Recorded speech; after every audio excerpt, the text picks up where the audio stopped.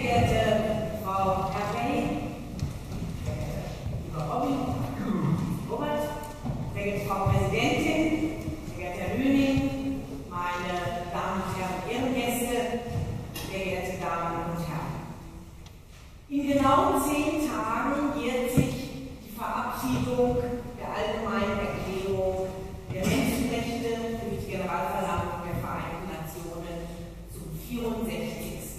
Mal. Jedes Jahr gedenken wir am 10. Dezember, dem Tag der Menschenrechte, diesem historischen Ereignis. Die Anerkennung der Menschenrechte ist, so heißt es in der Präambel der Allgemeinen Erklärung, Grundlage der Freiheit, der Gerechtigkeit und des Friedens in der Welt.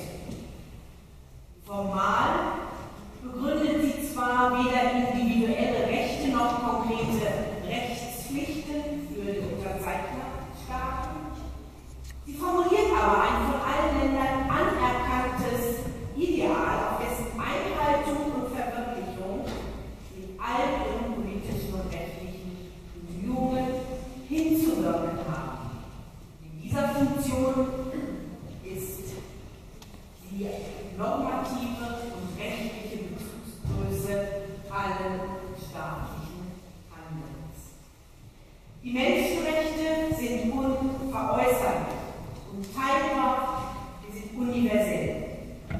Der Friedensnobelpreisträger Ludovic-Trarieux-Preis, einer der Autoren der Allgemeinen Erklärung der Menschenrechte, fasste sie schlicht zusammen als das, was einem keiner wegnehmen kann. Sofern mit dem Satz der bloße Anspruch auf ein menschenwürdiges Leben gemeint ist, trifft er sicher zu. Doch wie steht es in der heutigen, ganz konkreten Lebenswirklichkeit um den Zustand der Menschenrechte?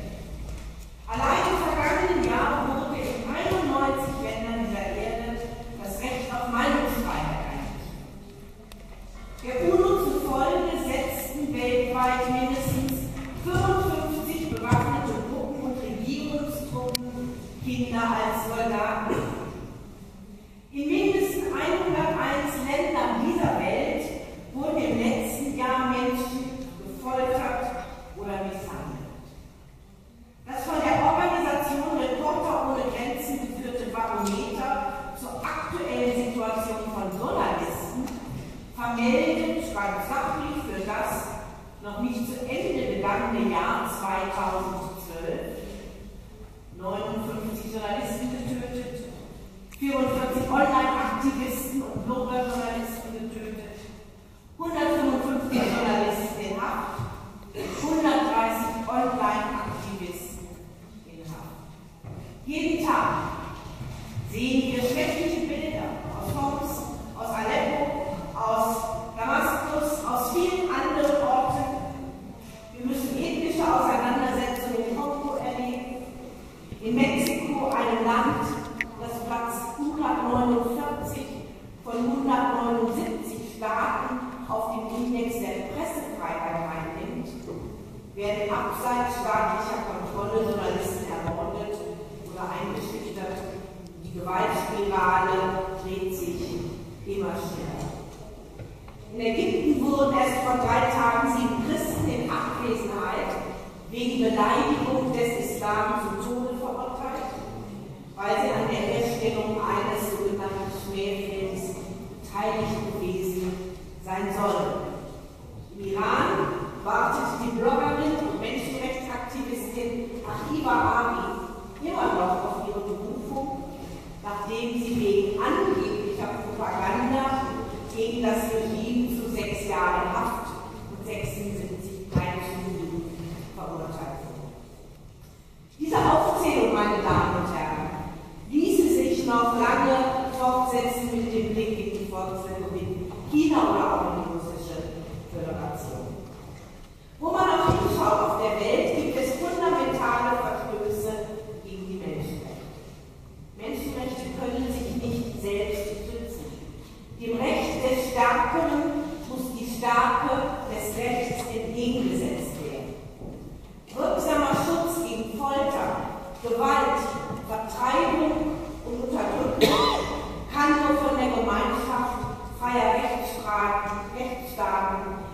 gewährleistet werden.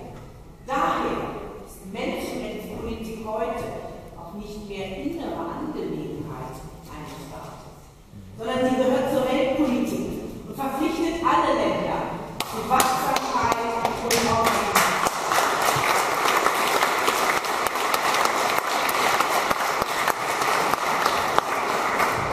Die Mehrzahl der weltweit geschriebenen Verfassungen räumt den jeweiligen Staatsbürgern zwar ihre unveräußerlichen Rechte auf Freiheit und Menschenwürde ein, doch die Buchstaben bleiben auf einem Stück Papier ein billiges Versprechen, wenn es an der Freiheit fehlt, von diesen Rechten Gebrauch zu machen.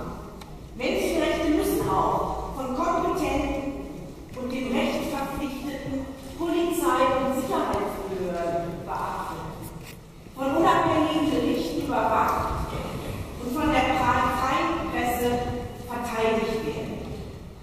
Einem Menschen seine Menschenrechte verweigern bedeutet, ihn in seiner Menschlichkeit zu missachten.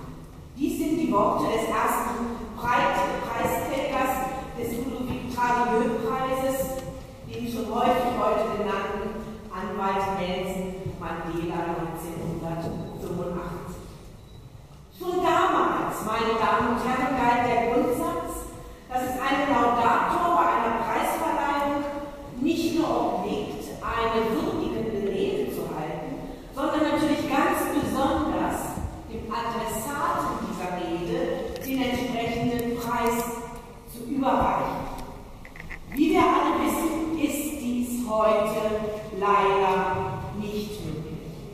Der Autor und Rechtsanwalt Muharrem Erbey wurde am 24. Dezember 2009 gegen 5 Uhr früh auf Veranlassung der republikanischen Oberstaatsanwaltschaft in Diyarbakir bei einer in mehreren Provinzen durchgeführten Operation gegen den Menschenrechtsverein und gegen die auch im Parlament in Ankara vertretene Partei für Frieden und Demokratie verhaftet. Er war einer von über 80 Festgenommenen. Der Vorwurf gegen ihn lautet offenbar Mitgliedschaft in einer bewaffneten, illegalen Organisation sowie Zuwiderhandlungen gegen das Versammlungsgesetz. Laut Herrn Erbey selbst wurde das Verfahren gegen ihn mit Hilfe eines Geheimzeugen als einzigen Beweismittel geführt. Man werfe ihm vor, durch Vorträge im Europäischen Parlament als Ausgangsvertreter der KCK agiert zu haben. Das Verfahren diene dazu, ihn zum Schweigen zu bringen, nachdem er vor ausländischen Abgeordneten von Misshandlungen durch die Polizei gesprochen hat. KCK wird den türkischen Behörden als ziviler Arm der PKK. Muharrem Erbey wurde 1969 in Diyarbakir im Südosten der Türkei geboren. Nach dem Schulabschluss studierte er an der Istanbul-Universität Rechtswissenschaften. Seinen Abschluss machte er 1996 auch an der Universität in Diyarbakir. Seit 1997 arbeitet er als zugelassener Rechtsanwalt. Neben seiner Tätigkeit in der Regionalverwaltung, als Berater des Präsidenten der Union der südostanatolischen Gemeinden sowie des Bürgermeisters der Stadtbehörde von Diyarbakir, wo er die Verantwortung für soziale Projekte innehatte, war Muharrem Erbey vor allem schriftstellerisch tätig und engagierte sich besonders für soziale und Menschenrechtsbelange. Er veröffentlichte in zahlreichen Magazinen, Zeitungen und auf Webseiten Artikel zu kulturellen und politischen Themen, zu Menschenrechten, natürlich zur Frage der Kurden, zur Demokratie im Allgemeinen. Er ist Mitglied im türkischen Ableger des Internationalen Fanclubs, im Literaturverband von Diyarbakir und in der türkischen sowie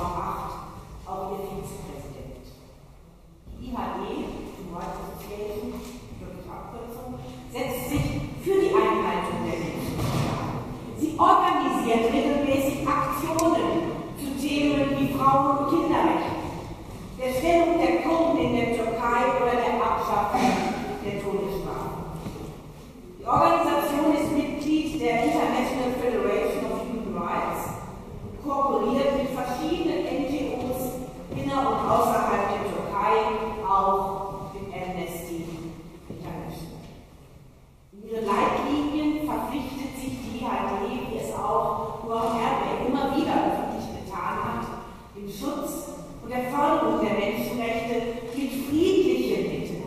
Und er vertritt die Prinzipien von Meinungs-, Religions- und Versammlungsfreiheit und natürlich fairer Gerichtsverfahren.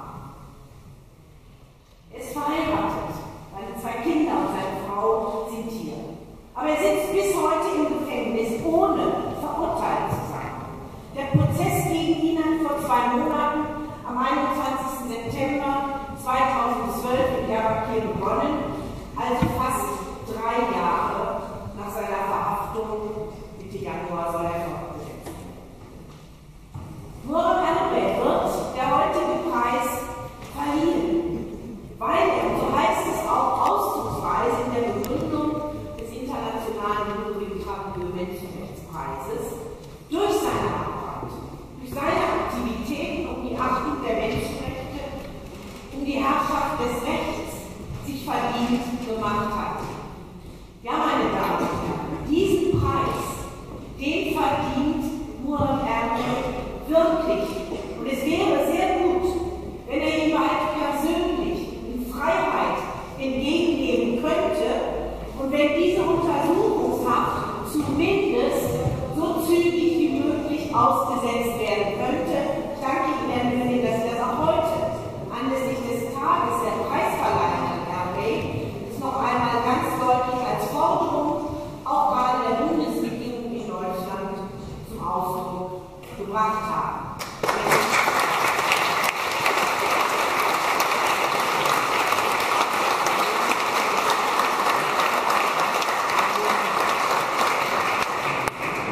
Meine Damen und Herren, es ist leicht, über Menschenrechte zu reden und sich für sie einzusetzen, wenn keinerlei gefragt wird, außer vielleicht ein politischer, verbaler Diskurs, der am Ende eher zu einer Bereicherung führen kann.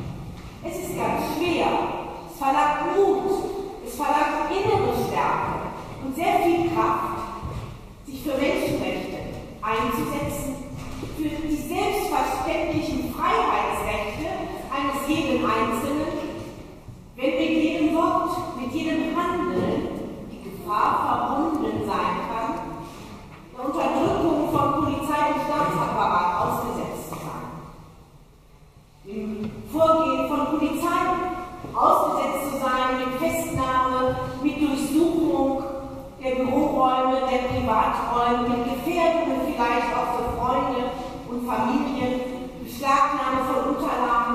Was gibt der Schlimmeres für einen Rechtsanwalt, der sich für andere einsetzt, als eine Beschlagnahme von Unterlagen, von Notebook, von den Zeugnissen, die im Rahmen der Verteidigung wiederum anderer dienen, deren Menschenrechte in Gefahr sind.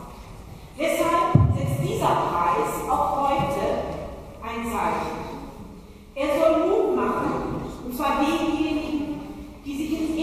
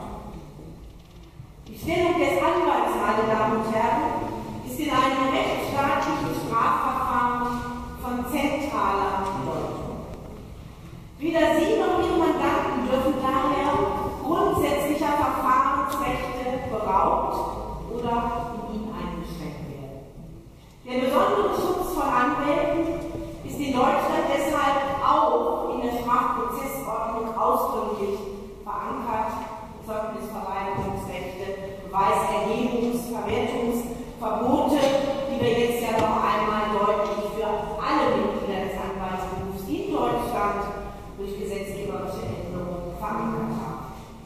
Das Bundesverfassungsgericht verweist ausdrücklich darauf, dass die Privilegierung für Strafverteidiger deshalb gerechtfertigt sei, also damit natürlich für alle, die den Anwaltsberuf wahrnehmen, weil ihre Kommunikation mit dem Beschuldigten eines Strafverfahrens typischerweise einen Bezug zu Artikel 1 Absatz 1 der Verfassung in Deutschland aufweist, also zur Unantastbarkeit der Menschenwürde und dem darin enthaltenen Bereich privater Lebensgestaltung. Ein Anwalt kann und darf nicht selbst wegen seiner Verteidigung angeklagt werden. Jeder Beschuldigte, auch Mörder oder Terroristen, haben ein Recht auf einen Anwalt im Prozess. Der Anwalt wird dadurch aber weder selbst zum Gehilfen eines Mörders oder selbst zum Terroristen, noch wird er wegen dieser Verteidigung zum Unterstützer oder automatisch Sympathisanten.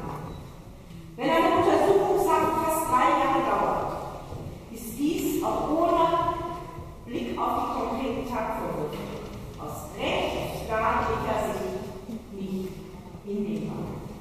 Anfang dieses Monats habe ich in direkten, sehr offenen Gesprächen mit türkischen Vertretern, unter ihnen auch den Justizminister der Türkei, Präsidenten des türkischen Verfassungsgerichts, Vertretern der Anwaltschaft, sehr deutlich zum Ausdruck gebracht, dass diese Massenverfahren und massenweise Vorgehen gegen Anwälte und Journalisten, dass die Einschränkung von Verfahrensrechten Beschuldigter oder auch eine überlange Dauer der Untersuchungshaftzeiten die Bundesregierung sehr beunruhigt und dass das von uns als nicht hinnehmbar angesehen wird. Ich habe auch darauf hingewiesen, dass von einer Gesetzgebung, die sich weitgehend unkonkret gegen Propaganda und Terror oder gegen die Beleidigung des Türkentums richtet, auch eine grundsätzliche Gefahr staatlichen Missbrauchs in sich birgt. Wie Sie wissen, erhebt die Türkei für sich selbst den Anspruch, das Justizwesen zu reformieren und plant darüber hinaus eine grundlegende Verfassungsreform. Die Welt, auch in Deutschland, verfolgen diese Politik mit großem Interesse. Die vor wenigen Wochen implementierte Individualbeschwerde kann einen wichtigen Beitrag zur Verbesserung des Rechtssystems leisten, kann sich nachher in Deutschland mit der allen Bürgerinnen und Bürgern offenstehenden Möglichkeit einer Verfassungsbeschwerde sehr gute Erfahrungen gemacht. Denn sie bietet einmal staatlichen Missbrauch Einhalt, andererseits stärkt sie bei den Bürgerinnen und Bürgern das Ansehen in unsere Verfassung, in die Bedeutung der Grundrechte. Diese Individualbeschwerde bietet den Bürgerinnen und Bürgern in der Türkei ein neues Rechtsschutzinstrument. Und wenn man von ihm Gebrauch macht, kann danach der Europäische Gerichtshof für Menschenrechte selbstverständlich noch angerufen werden. Das mag nicht immer Staaten gefallen, bedeutet aber für 47 Mitgliedstaaten des Europarates, die der Europäischen Menschenrechtskonvention beigetreten sind, eine ständige kritische Überprüfung des eigenen Rechtssystems und der Chance der Verbesserung. Nicht nur in der allgemeinen Erklärung der Menschenrechte, sondern auch gerade in dieser Europäischen Menschenrechtskonvention drückt sich gemeinsame Wertebasis der Staaten aus, die sie gezeichnet haben. Dazu gehört auch die Türkei. Der Europäische Menschenrechtsgerichtshof in Straßburg mahnt als Hüterin dieser Konvention immer wieder Versäumnisse bei Minderheitenrechten, bei der Meinungsfreiheit, der Presse, der Religionsfreiheit, beim Recht auf einen fairen Prozess, bei der Achtung von Verfahrensgarantien an, gegenüber der Türkei, aber nicht nur gegenüber der Türkei.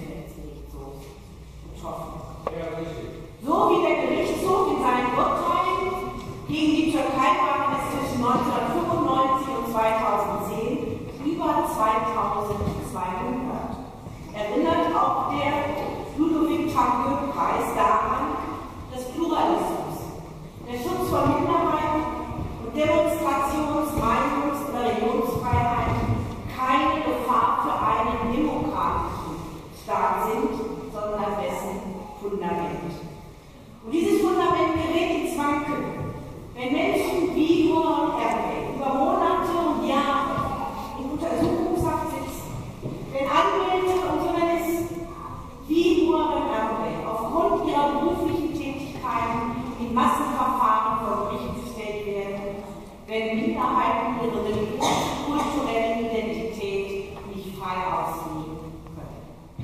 Lassen Sie mich noch einmal auf den ersten Preisträger der heute verliehenen Auszeichnung zurückkommen. Nelson Mandela sagte 1962 in seiner berühmten Verteidigungsrede vor Gericht: Die Geschichte zeigt, dass Strafen Menschen, die ihrem Gewissen folgen, nicht zurückhalten können. Zitat Ende. Er selbst ist das beste Beispiel dafür. Wir sehen es aber auch an der Tatsache, dass weltweit immer mehr Menschen für ihre Rechte auf die Straße gehen. Denken Sie an die starken sogenannten arabischen Frühlings. Auch wenn man nicht immer weiß, was am Ende dieser Entwicklung steht. Auch ein demokratischer Staat muss sich gegen Gewalttaten zur Wehr setzen. Die Wehrhaftigkeit der Demokratie drückt sich aber gerade dann in der Einhaltung rechtsstaatlicher Regeln aus, welche von prinzipiellen Werten getragen werden, die auch und gerade gegenüber ihren häufig sogenannten Feinden gelten. Gerade, meine Damen und Herren, weil Muharrem Erbey heute nicht hier sein kann, möchte ich meine Laudatio mit seinen eigenen Worten schließen. Aus dem Gefängnis von Diyarbakir schrieb er in einem Brief die folgenden Sätze. Ich zitiere. Jetzt hören Sie Muharrem Erbey. Rechte und Freiheit können in jeder Gesellschaft eingeschränkt werden. Die Frage lautet, in welchem Umfang